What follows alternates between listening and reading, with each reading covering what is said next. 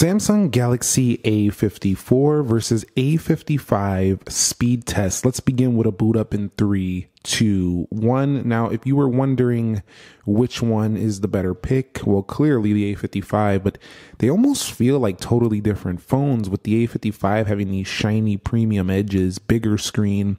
Feels like they went way more premium this year, but the difference here in performance is we're looking at a 4 nanometer 1480 over here, Exynos CPU coming up from the 1380. Now the Galaxy A35 actually still has the same chip from the A54, which I haven't been too impressed with. The A55 has been much more a better performer to me so far than the A55, and you're going to see that in this video. Definitely booted up first over the A54. All right, so let's go ahead and take a look at their in-display fingerprint sensors. You can see the A55 is faster to unlock, but both of these, man, they kind of look a little slow sometimes when going in. If I'm being honest, they're not the fastest looking. They're not even close to the fastest in-display fingerprint sensors. But the A55 is slightly snappier here than the A54 for sure. Now, the A54 actually hasn't got the One UI 6.1 yet, but it's still on 6.0, and it has the latest updates that I was able to get so far on this. This actually came out of the box with 6.1. So it's slightly different, but overall, I was doing some preliminary testing and the differences aren't as big as you might think in terms of animations. Overall, kind of scrolling through the general home screens, they're not too different because both have a 120 hertz display. Although I find the consistency day to day to be a little bit better on the A55, especially when first booting it up. The A55 tends to be a little bit less choppy. As the A54 warms up, it's pretty good. Also, I noticed the A55 actually has a bigger kind of like sharper feel. It's a little bit less comfortable. And also, it looks like the camera hole is bigger, honestly, if I'm being totally honest there. But generally, just scrolling through the software, there's not a major difference on the home screens. All right, so here on the app test, everything is closed out for both devices. Let's go ahead and hit up Calendar. You could see faster on the right, and we'll swipe out of there. Pretty much the same. Let's go into Calculator. A little faster on the right. We'll go into Clock, and we'll go into World Clock, Alarms, Stopwatch, Timer. Now, when you first unbox the A55, or if you had an A54 and you come to A55, it's going to feel like a big upgrade due to the premium feel. And Play Store did launch first on the left. Let's go to Offers. A little faster on the left, Books. A little faster on the right, Games. A little faster on the right. And the bezels look a little more symmetrical on the Galaxy A55. All right, guys, so let's go into Twitter, or X. They call it X now. You can see first on the right, we'll hit my profile page. And a little faster on the right, Instagram. And let's go into my profile page over here. And let me go ahead and click my latest post. When you're kind of like navigating around, the A55 just feels a little snappier. It's hard to describe on video or even show all the time. It just kind of like generally moves along quicker.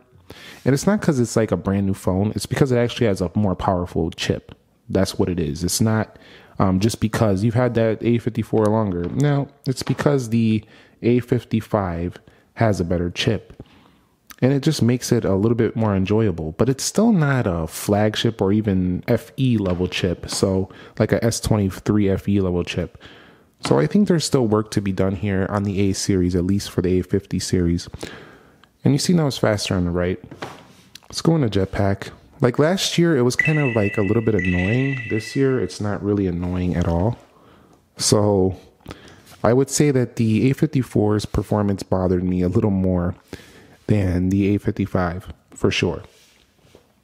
So they improved it enough to where it's more, it's a more livable every day now with the Galaxy A55. So for that reason alone, I think it's worth the purchase if you really want the A55. The A54 though has a smaller, more comfortable screen, I think, the size wise, and also the curved corners kind of feel more iPhone 11 like, whereas these feel sharper like an iPhone 12 or something like that. They just feel a little less comfortable. So the A55, while bigger, is less comfortable to hold, but it gives you more screen real estate. And also the Galaxy A54, this one's pretty close. That was near even. It could have been because of that pop-up though. The Galaxy A54, weirdly enough, actually has a more vivid screen. The A55 screen is toned down just like they did with the S24, and this is a mistake. I don't know why they keep doing this. I understand, you know, even I have complained before in the past about oversaturation, but I didn't mean like take it away. What I meant is to put a mode inside of the display modes and let it become this vivid for the people who like it, but then let it become this toned down look for the people who don't. And they kind of already addressed that a while ago with the natural modes, but now they're making the actual display too dull looking. It's not cool. Like it's like I put on vivid, I'm like, is that on vivid? It just doesn't really kind of like make me feel like the old days of Samsung when you just look at it and just like super pops in the face vibrant. It's kind of like losing that, and I need to turn off auto rotate because this is getting ridiculous right there. So that's just something I noted about the A54 is it's just more vivid, saturated screen. So some people might like that more. And Free Fire goes to the right on the Galaxy A55, but there's no denying the fact that the A55 does feel like an upgrade. That's a fact. And we'll go to PUBG Mobile here. Neither one of these are going to be gaming performance powerhouses, though. You'll want to spend a little bit more for that. But these are really good, just daily Samsung phones for those of you who don't want to pay premium Samsung level prices. These are going to be really good. Also, if you want a cheaper Samsung, they have the A30 series as well. But that now you're starting to get a little bit weaker on the Samsung game. And so these loaded at a similar time. It's just this one was loading that up. Let's go into Geekbench 6. And we'll go into 3D Mark. Faster on the right. And InShot. Faster on the right. And Speed Test. Faster on the right. So you can see just kind of generally a little bit quicker on the A55. But again, where it really showcases itself is in just the way it moves along day to day. You can kind of feel that difference. It just kind of feels a little bit more like it's got more power, that it doesn't really kind of like chop up a little bit. The A54 can have these weird choppy like animations sometimes and lags, and it just doesn't feel quite like it moves quite along like the A55. So let's go ahead and go through the RAM management here now. We do have 8 gigabytes of RAM on this phone, as do we have, actually this one's 6 gigs. The new one I have is 8 gigs. So PUBG looks like it was reloading. A little chop there on Free Fire. Good lock enhancements to remove the double swipe gesture is enabled as well. And you can see Subway Surfer starting to reload. And I've said in my previous videos, if you've been rocking with the channel a long time, I used to talk about with the Note series, like I think it was the Note, what was it, the Note 8? It was that blue Galaxy Note with the yellow pen. When Samsung phones start getting 8 gigs of RAM, that's when they start performing a little better. This one with 6 gigs, you could see this. Like, this is what I'm talking about right here. Just look at that. Even that animation coming back was a little slow. Now you can speed this up by going to developer options and lowering the transition animation duration scales to 0.5x. And then you can really kind of make this feel a little faster. But it still has a couple of chops here and there. Day to day, does the average casual user going to care for this price? Probably not. But if you're looking for something a little bit more performance oriented, there are phones in this price category that are more powerful. Now A55 goes to 8 gigs of RAM, and you should be able to notice immediately how much nicer the RAM management looks here, along with its better chip and RAM. Also, One UI 6.1, you're probably noticing a better performance. It just runs along nicer, and it's not quite at, but getting a little focus right there. It's near flagship level, which is quite nice, honestly. I think they're really closing the gap here. Maybe in like a year or maybe 2 years, this will be like flagship performance. Because like, honestly, I don't think this is becoming the marquee feature anymore.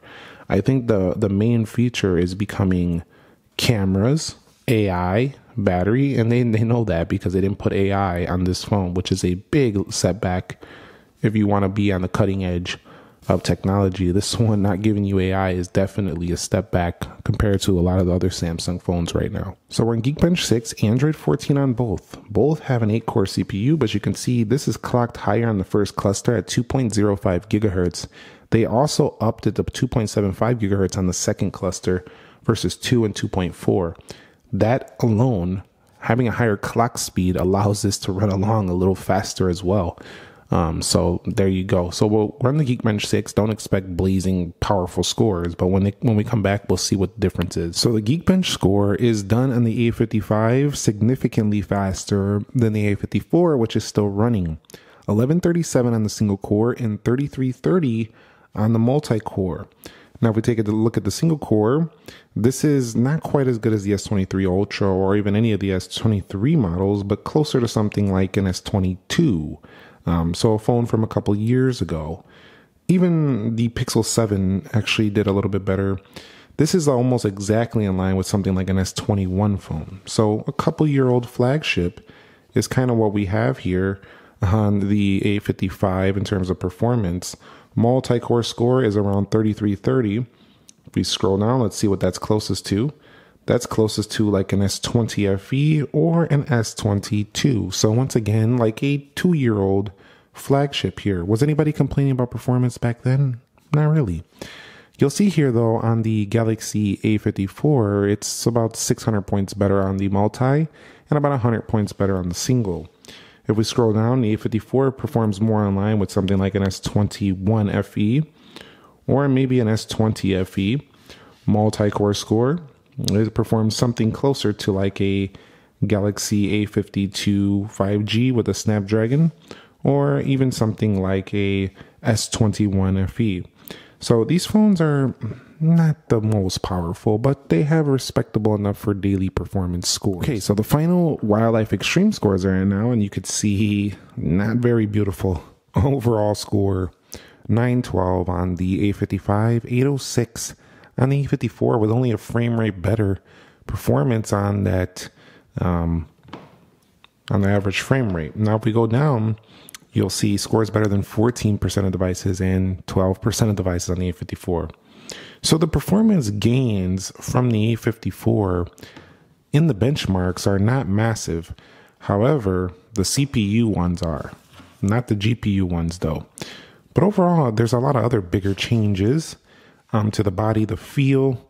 But I don't think Samsung really did a ton. They just kind of cleaned it up, polished it a little bit, and put a nicer body on it.